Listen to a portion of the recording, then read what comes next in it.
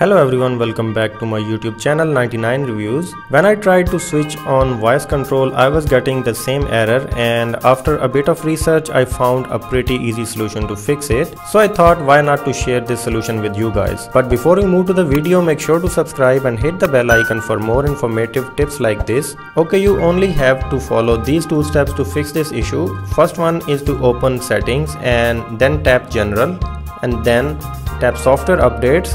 And on this page, make sure your automatic updates are turned off.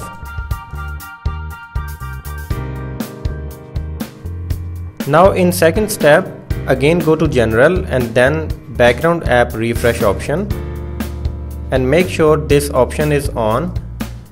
My phone is in low power mode, so it's automatically off. Now I have to switch off low power mode first.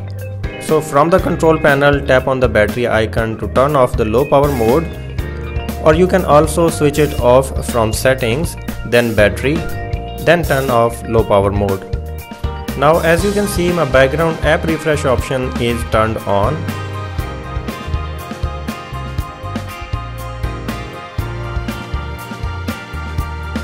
Now in settings and then accessibility, then tap on voice control option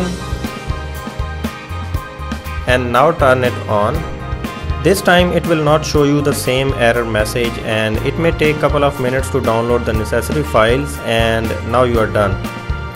I hope this solution worked for you guys as well, and if it did, please make sure to give it a big thumbs up, and I will see you in the next video. Peace.